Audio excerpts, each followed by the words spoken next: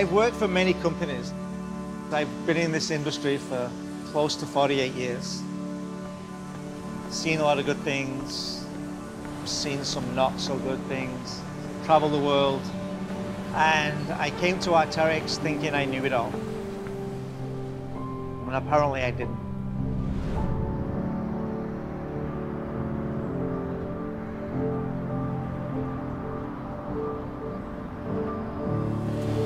My name's Keith Cotman. I'm the factory manager at the Arc'teryx factory in Vancouver.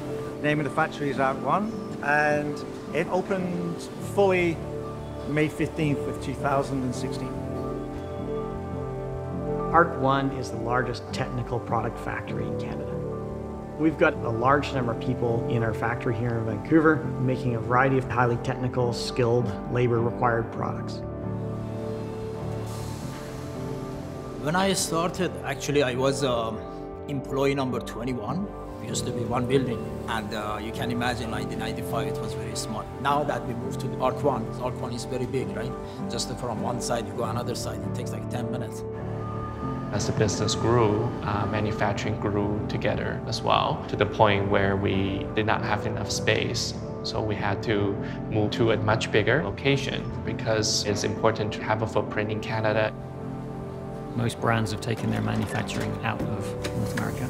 The difference with us is that we've chosen to maintain the knowledge of manufacturing and not let it go. Our product is first and foremost quality-based. It's not about pushing out numbers. I don't think we mass produce, I think we mass craft. The factory was originally bolted right to the head office, and we've always maintained that connection to the factory. And so with that comes an inherent understanding of how to run a factory, and you couple that with a design and development team that understands how to build, you get something very rare and powerful.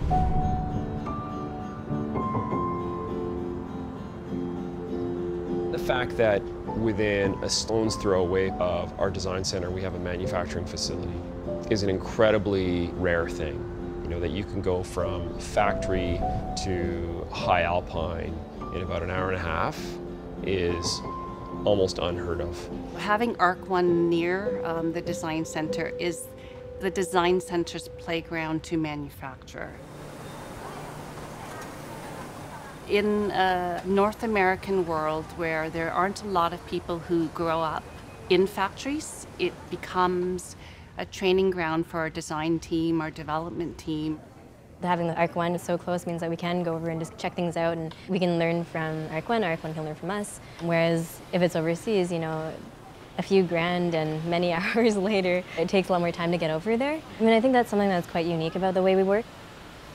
Going back to earlier in my career, like, it was an amazing opportunity because as a new designer, I was able to do pattern making and fabric development and product development, and so I personally got a full exposure to the industry right from conception through the manufacturing process.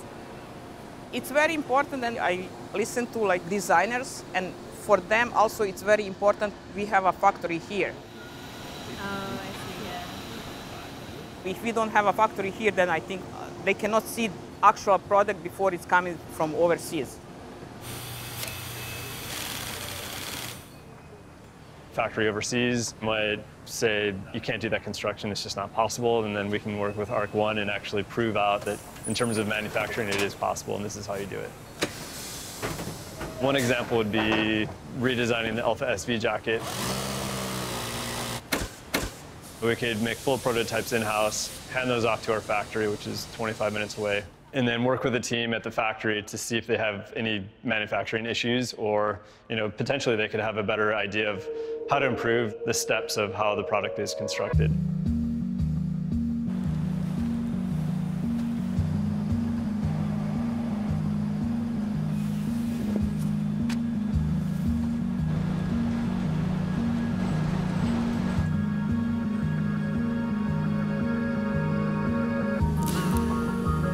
When you understand manufacturability, you're able to design it in a way where you're always thinking about what's it like for the operator to put these two things together. What's it like to cut? What's it like to laminate this?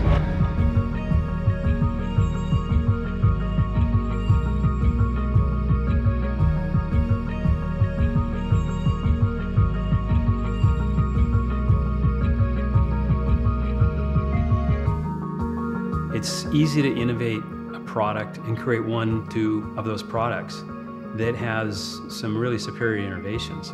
But the real skill is being able to create those innovations across 500 or 1,000 or 2,000 products. And so it's not just the innovation, it's the actual how you make it.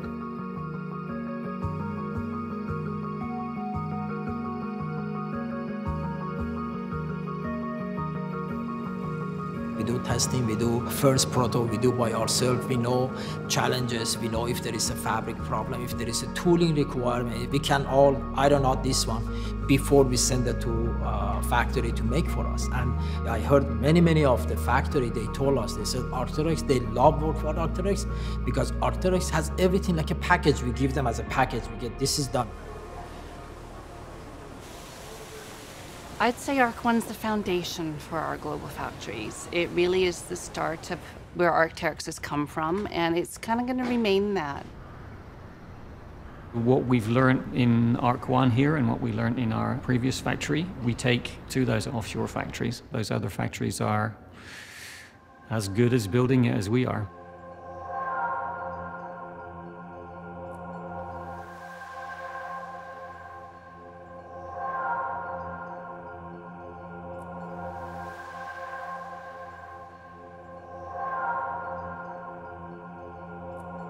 One question that we hear every now and then is, why isn't your product made in Canada anymore? Why is it made, in China or Vietnam? The time we chose to go offshore, I don't think it's so much that we made the choice, but it was actually made for us, simply by our own brand success. We simply outgrew the domestic manufacturing environment, and it became very difficult for our own factory to find skilled workers and scale up as fast as the brand was growing.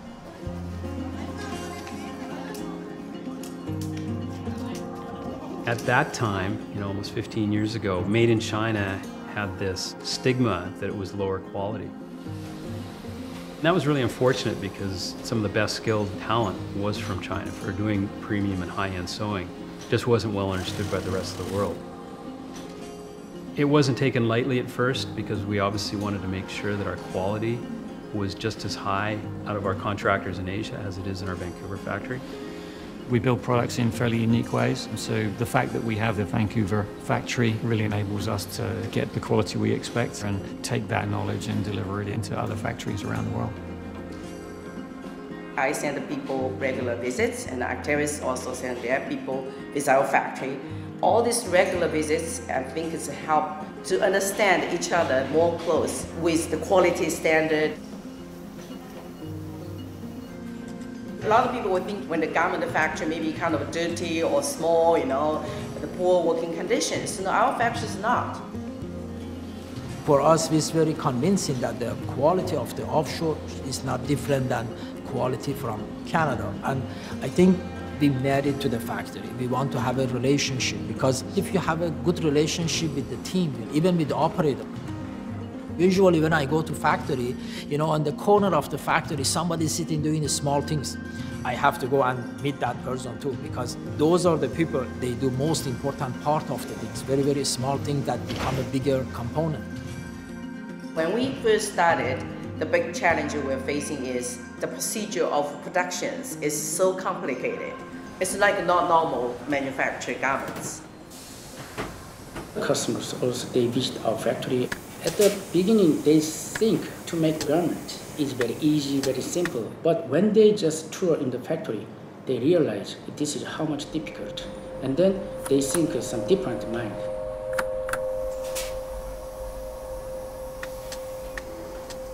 Most of the people, they don't understand the complexity of the production. For example, harnesses is so complex, so complicated. It's just craftsmanship, it's not just a cut and sew.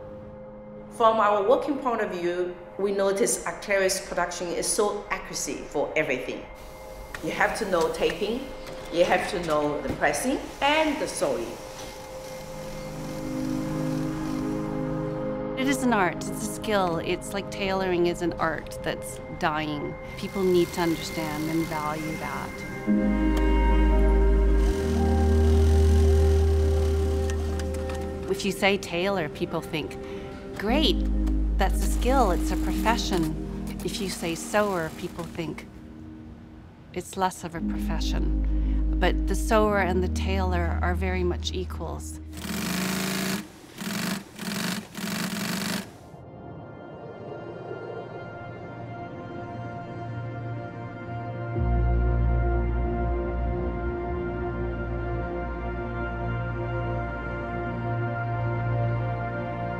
If there's anything I want consumers to understand about manufacturing, is simply that there's a lot of people behind that one piece of product that they just purchased at the store. The reality of every single piece that you buy, there's this concept that they're made by machines, and they're not made by machines, they're made by human beings. They're not built by robots. Right? It's not automation, it's people who are craftspeople. It's individual, highly skilled people putting all of that product together. They really, really care about what they do. I just think maybe if people buy, they will appreciate what we do here and how much work is in there. بطمح انه ضلي بهالشركة واتطور فيها وكون يعني عامل شيء غير باقي الشغيلة أو غير باقي اللي عم يشتغلوا هون، أعمل شيء أكبر بهالشركة يعني. I think that we're still very aware in our consciousness that there's a crew of people who are taking our work and moving it forward every day. Everything is connected. It's just this amazing map. People here are really passionate about what they do, really proud of what they do, and that payback, that investment of time and energy really shows in the product. And that's what we do here.